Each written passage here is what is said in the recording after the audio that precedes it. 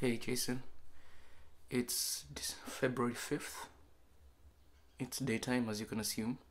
I have a day off today, so I've been just lazing around as one does on a day off. I've just seen your video like maybe 10 minutes ago, and maybe it was necessary for us to go off topic if the topic was loneliness to begin with, and to come into something that is more real in the situation, at least for you right now. And I do feel that, listening to the fact that your cousin lost her husband reminds me of myself. 2017 April, Yumiko and I lost our daughter. And the thing with death, when you experience death in your life, when you lose someone in your life, at least for me personally, it felt like for a while the whole world had changed. Like the whole world needed to focus on this issue, my issue, the fact that Yumiko and I had lost our daughter. But it's not even the same for me and your cousin, because I didn't really get to know my daughter. We lost her 1 week before her due date, before Yumiko's due date. And so I didn't really get to lose someone in a physical sense. I lost all the hopes and dreams and aspirations I had for my daughter. Just imagining walking with her, things like that. Like I would have liked to walk with her. To laugh with her, to get into small fights and bicker with her. Such things. So all those things just vanished when we realized that Yumiko had a miscarriage. And it's obviously not the same as what your cousin is experiencing, whereby she's known this person for I don't know how long. But being married to someone and to lose that person is like, this is the thing with marriage, dog. The thing with marriage is that, people always say that marriage is bad or don't get married. And to some sense, I understand why they will say that. But I think the reason why people say that is because marriage strips romance out of love. And when you're married for 5 years, 10 years, what you're left with isn't the person you fell in love with. You're left with nothing but a bare human being. You've seen them shitting, you've seen them sick, you've seen them happy, you've seen them at the very best and at the very worst. And you realize everything in them is everything in me. So when I'm looking at my spouse, I'm not looking at them, it's like I'm looking at a mirror. All this shit is reflecting back on me. And sometimes that makes you resentful. Because if they can be this piece of shit, what does that say about me? So that's why I say, like, when you're married, it's like your individuality just strips away, and now you become this one thing, this one mass of existence. And for half of that mass to die off,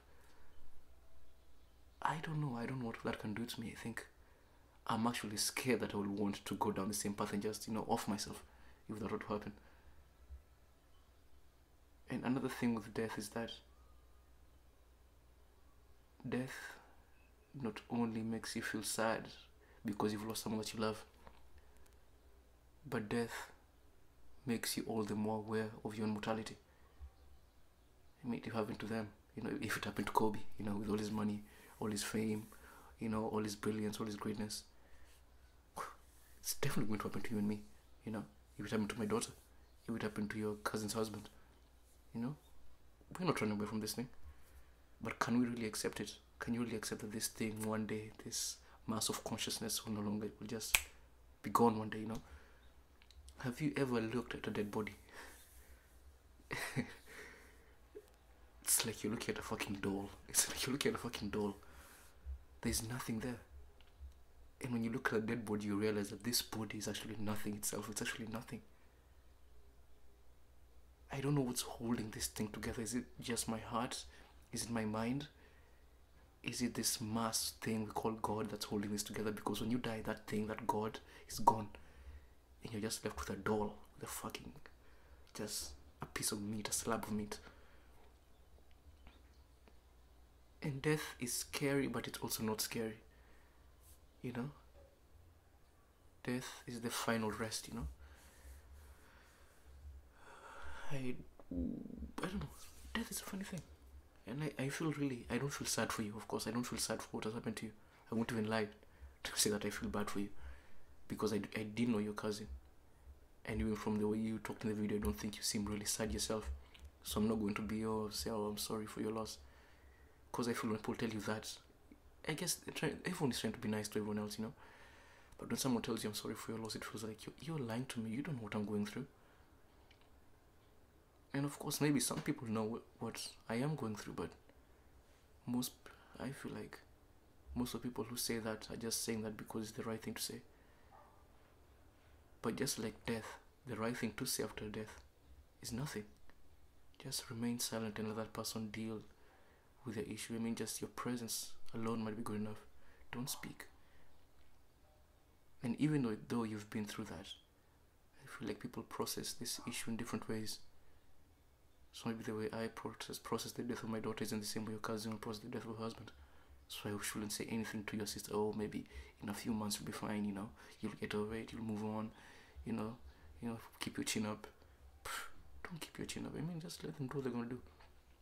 They need that time to mourn and to feel miserable and feel like shit. And then hopefully they move on. I mean, you say death is a wake-up call. Your cousin's husband death is a wake-up call to you, but why is it though? Why is it?